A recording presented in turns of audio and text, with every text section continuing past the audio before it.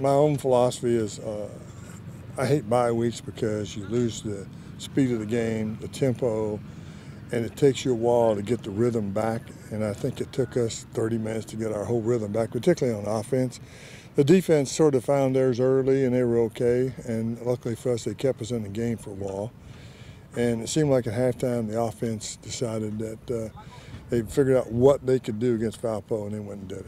I think they came out with a lot of intensity. You know, it was their homecoming, and it took us like a quarter to get going, which can't happen in the future. We need to bring it on 4 quarters, put together 4 quarters of offense, which we haven't done all season yet. But then we picked it up the last 3 quarters, and we really showed who the dominant team was.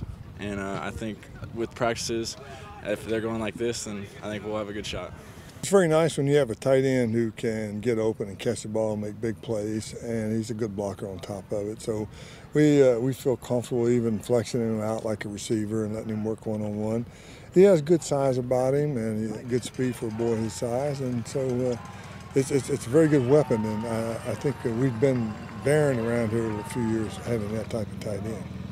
We sort of tailor-make everything for the offense that we're playing or for the people we're playing. Like last week, we knew what we wanted not to happen to us versus Valpo. We have the same feeling about Marist. We know Marist they're a big play team, and they have been against us, and we're just hoping to slow that big play stuff down this week. Playing the full 60 minutes, you know, 2 years ago at homecoming, we won with a field goal in the last 10 seconds, I think. Last year, I believe we threw a touchdown pass with just a minute or so, a minute over or under to beat them up there. It's always a very, very hard-fought game. They're very talented, well-coached, big bunch of guys. Keys to winning, I'd say our offense needs to come out firing on all cylinders, and the defense just needs to do what they've been doing all year. You know, get turnovers for us, and we're going to capitalize off those turnovers.